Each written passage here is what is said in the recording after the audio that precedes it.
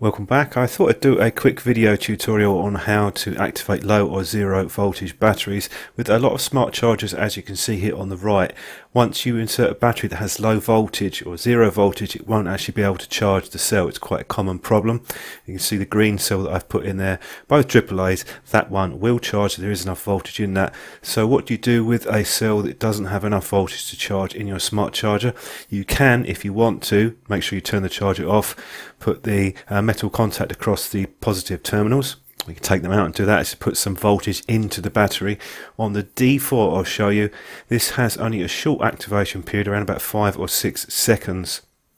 So what happens after that period, you get the error message come up, so you can flick down the contact on the terminal just to start charging again. You might have to do that a few times, it depends. That does have an activation feature on the D4, but it doesn't put that voltage in for a very long time at all.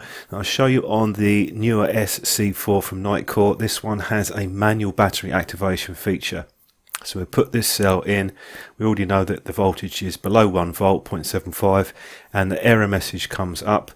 So what you need to do with this is just push both buttons at the same time, and that will tell the charger to put current into that particular cell. So you're overriding the automatic charging, and that will occur for about 4 or 5 minutes, I believe, on the Nitecore charger. So after a while, we can see here that the charging has commenced as normal. So there's a manual activation on that Nitecore charger.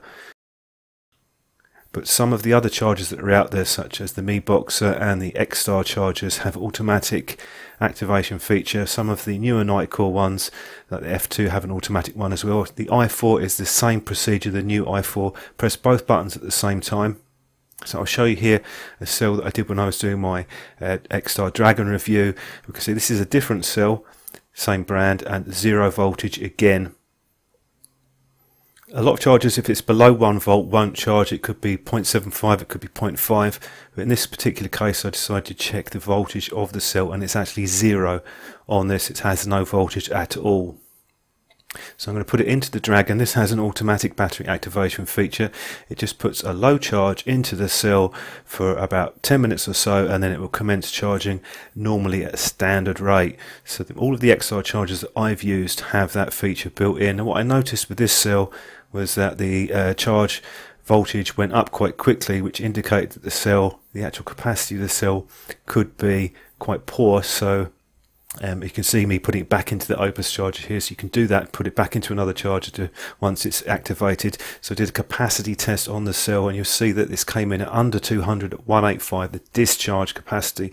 So even if you can activate a battery, doesn't necessarily mean the battery is going to perform very well. It's not very good to discharge a battery fully, and this applies to lithium and nickel metal hydride cells. Other option you have is to use a manual charger such as this, and this will just put current into the cell and do the same thing. So hopefully you found that of some use on how to activate low voltage or zero voltage batteries.